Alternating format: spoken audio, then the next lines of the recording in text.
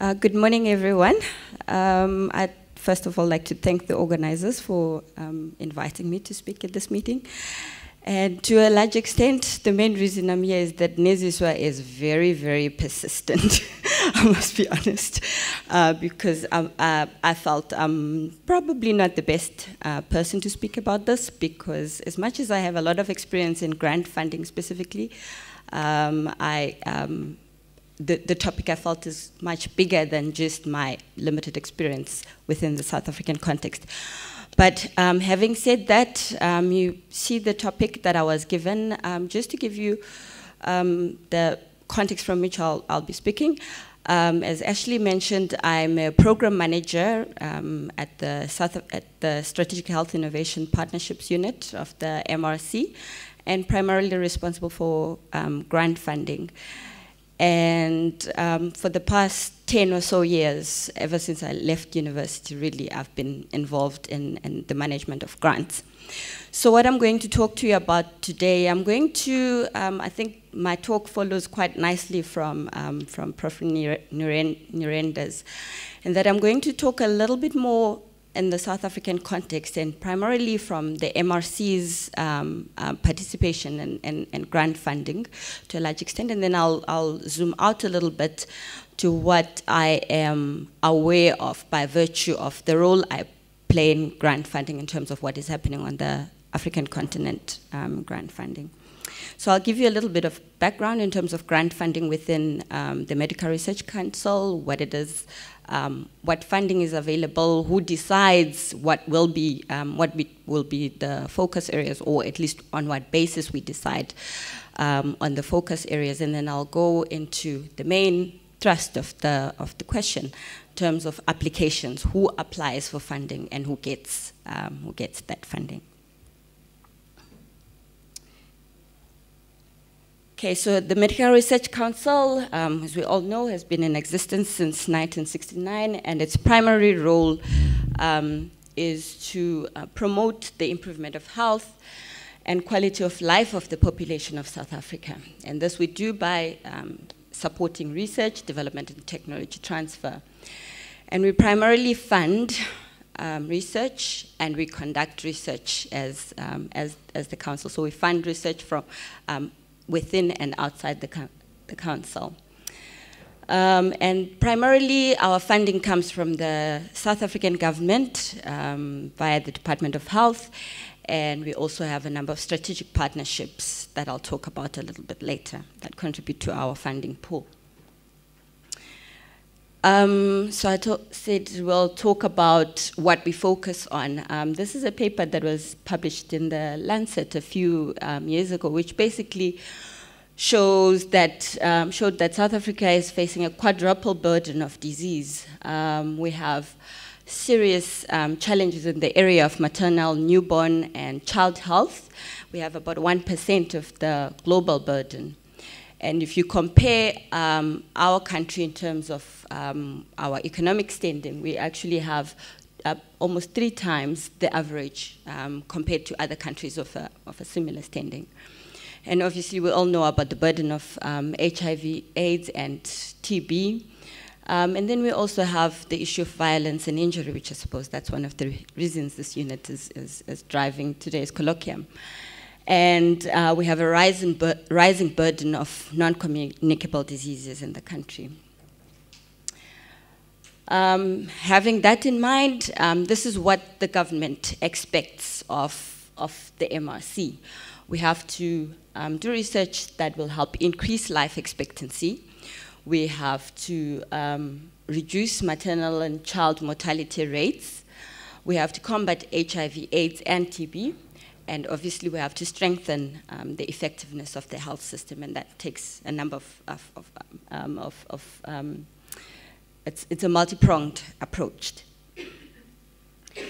So with all of that in mind, the MRC has chosen to focus on the top 10 causes of death in the country, and this data comes from research that was done that was led by our Burden of Disease unit with other partners. The 10 main causes of death in the country, if you look between 1997 and 2012, although there have been some shifts in terms of ranking between the diseases, in reality, the top 10 causes of death have not really changed in the last few decades. Obviously, HIV and AIDS come up at the top. If you look at 1997, we have HIV and AIDS at 14.5%. In 2012, it's still at the top at 29.1%, and that may not necessarily reflect an increase. It primarily probably reflects more of an increase in availability of data.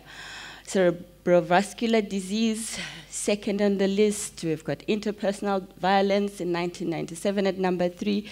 That has gone down a little bit, but it's still there in the top 10. But in reality, the purpose of the slide is simply to show that that's where the MRC focuses our research funding. We don't have unlimited resources, obviously, so we have to decide what will be a priority.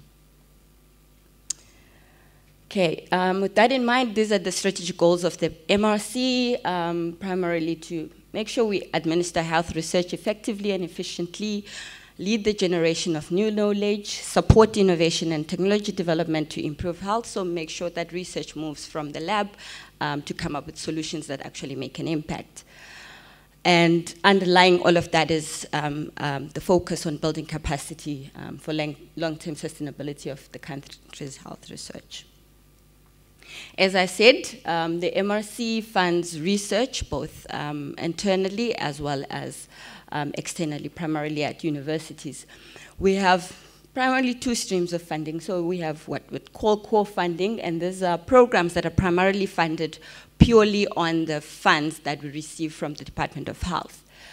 So we have intra and extramural units, the flagship program, self-initiated research program, collaborating centers, and the research capacity development program. And then we have what I've termed strategic partnerships, and this primarily covers research programs that we fund in partnership with other partners. If you look at that list, so I'll start off with the strategic health innovation partnerships. I'll tell you a little bit later about it in my talk, but that's an initiative that was started by the Department of Science and Technology in collaboration with the Medical Research Council. And its focus is primarily on development of new vaccines, drugs, and diagnostics and medical devices with the aim of focusing on the key disease areas in South Africa and Africa. And it's primarily focused on product development. And we have the Grand Challenges South Africa program, which is funded by the Medical Research Council in partnership with the Bill and Melinda Gates Foundation. We have a partnership with the Newton Fund, which is based in the United Kingdom. Obviously, we have the NIH MRC partnership. We have partnership with the MRC India Grant Program, which is facilitated by the Department of Science and Technology. Most recently, we have a partnership that was started with Sudan, which was again facilitated by the Department of Science and Technology. I think the key thing from this slide is that, to take away from this, is that primarily our strategic partners are from outside of the African continent. And that relates directly back to what Thomas outlined here, that funding for research in Africa primarily comes from outside of the continent. South Africa, I think, is the one country on the continent that is putting significant funding towards research. That therefore means that if we're looking for partners on the continent, even if the research is going to happen in Africa, leveraging funding, we have to go outside the continent. I'll talk a little bit about the Grand Challenges Africa program a little bit later, which is one of the recent initiatives. So I'm going to zoom in on a couple of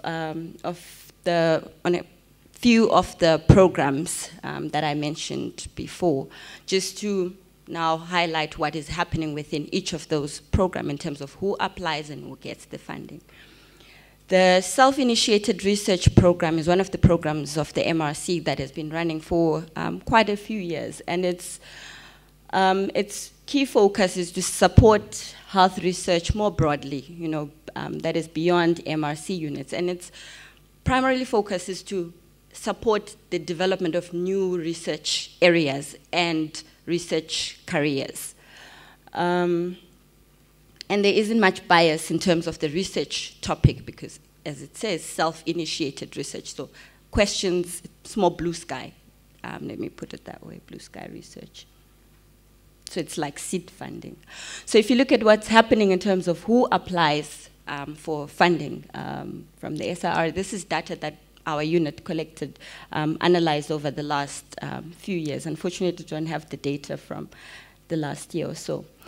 But the trend in reality hasn't changed much. So this is, these are the institutions that apply. This is where applications categorized by institutions.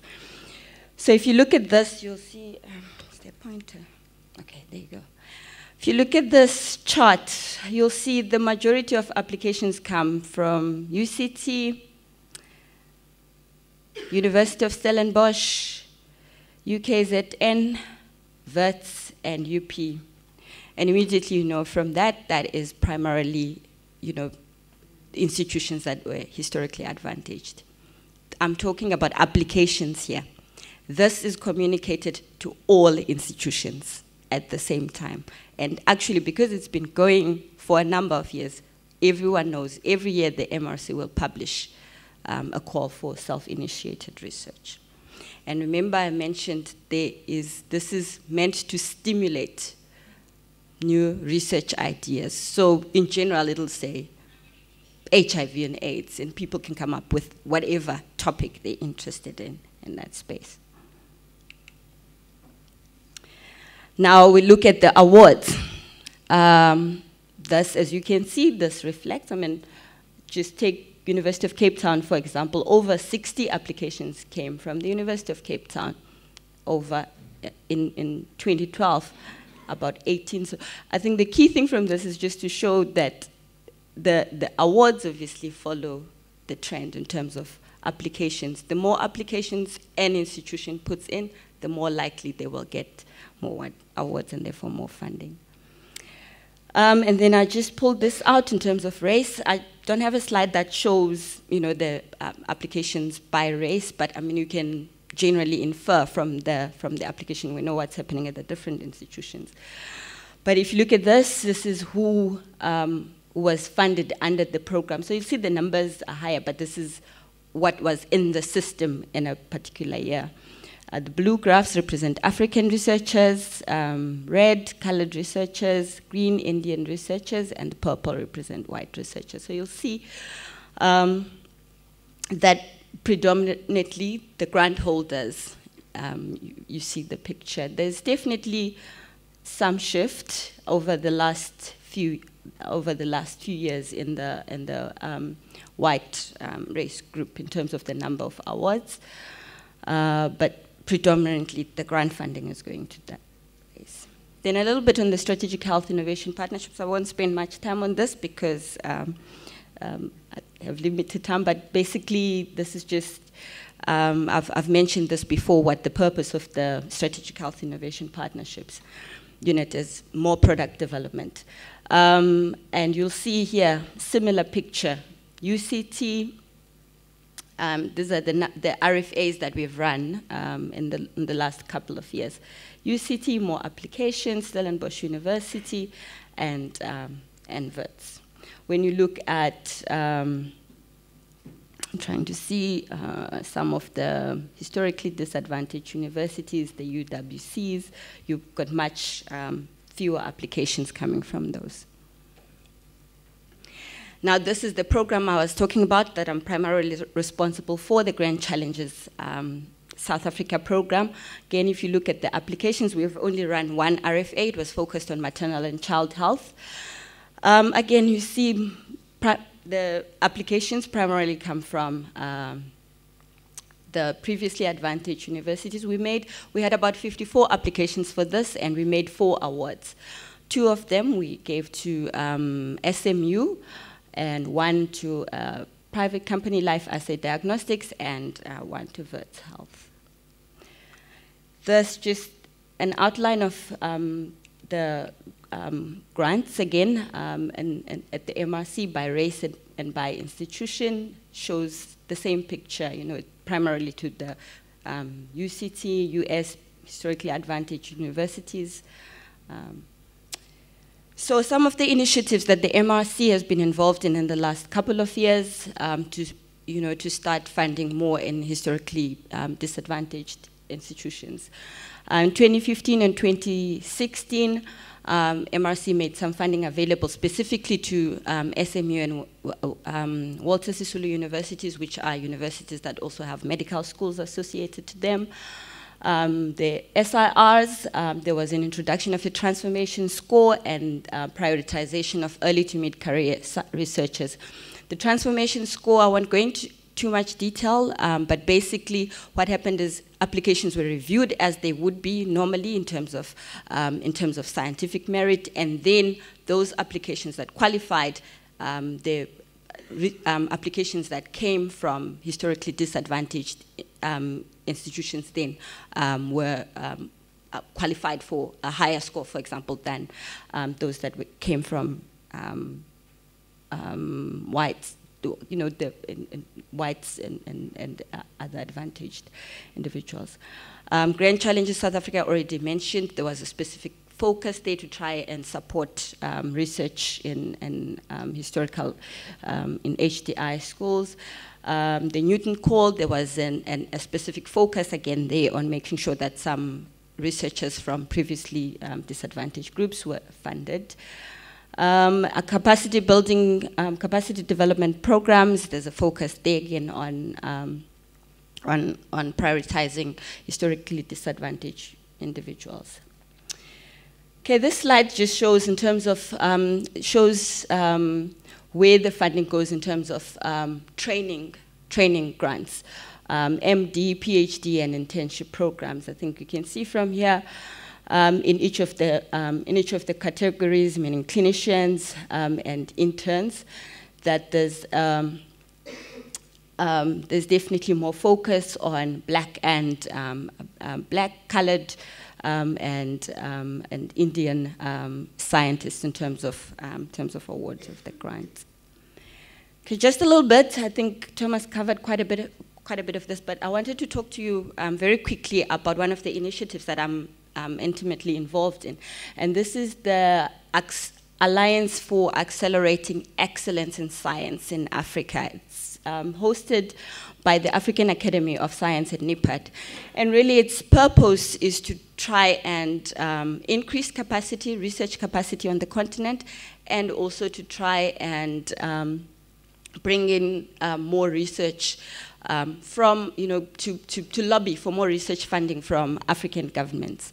It's the host of the Grand Challenges Africa program, and it is also recently driving the establishment of what is called CARI, Coalition for African Research and Innovation. But the key thing here is that the major funders of this are not African governments, even though NIPAD is one of the supporters and drivers of the initiative. Major funders of these initiatives are the Wellcome Trust and the Bill and Melinda Gates Foundation. I've mentioned some of our partnerships in terms of the African continent, and we also contributed to the development of the Africa Health Research and Innovation Strategy. In summary, the MRC is a major funder of medical research in South Africa. We have, as Thomas said, we have very few counterparts on the continent. Co-funding is more readily available from outside Africa. And as I've shown, funding predominantly goes to historically advantaged institutions and individuals. We therefore need to figure out how to increase the number of applications from and awards to HBUs and HDIs in the country.